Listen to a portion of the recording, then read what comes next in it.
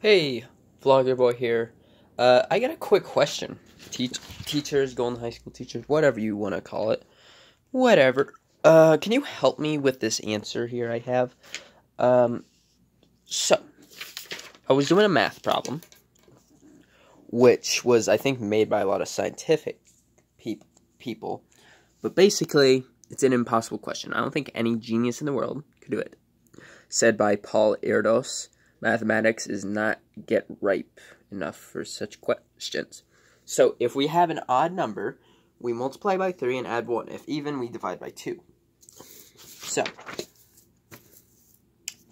let's start with set.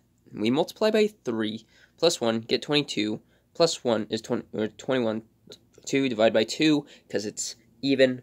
11 multiply 3 plus 1, because it's odd. 33 plus 1 is 34. 17, because I think you're supposed to divide by 2. 17 times 3 plus 1, 51, 52, divided by 2, 26, 2. Divided by 2 is 13 times 3 plus 1.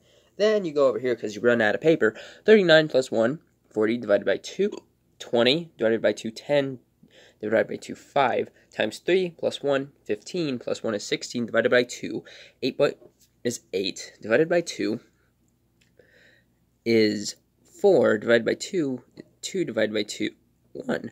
Now 1 is an odd number, right? If it's, yes.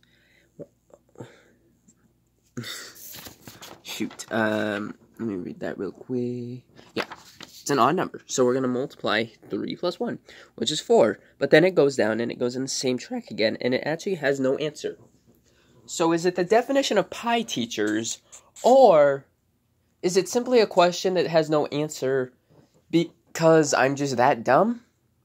Math teachers, please, whatever, scientific people, put it in the comment section, because I'm going to tell you what, I'm pretty confused. Help me. Yeah, help me, please. Just help me. I was never that good with math, but I don't know if that even really has an answer, if that's just another definition of infinity, pi, or time itself. I'm not sure. Or ratio waves.